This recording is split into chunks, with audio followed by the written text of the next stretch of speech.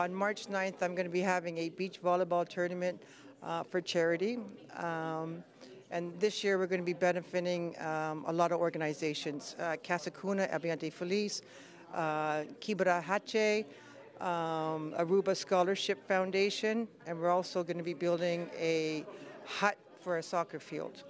And it's $200 per person. And what we do, how we make our money is I have these Canadian pins that says I love Aruba. And it's a Canadian flag with the Aruban flag with a little diamond, not a diamond, but it's a nice little stone. I've been coming to Aruba for 35 years, and I feel it's my duty to give back to this beautiful island. I've enjoyed it for 35 years, and now it's important for me to give back.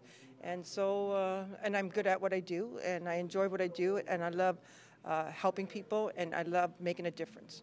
And so that's why I'm here.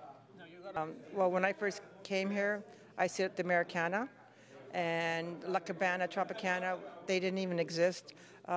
It's beautiful. Like now coming from the airport and coming to the hotels, the roads, everything is beautiful. And I have to tell you, you guys are doing a great job in Aruba because it's a big change, but beautiful.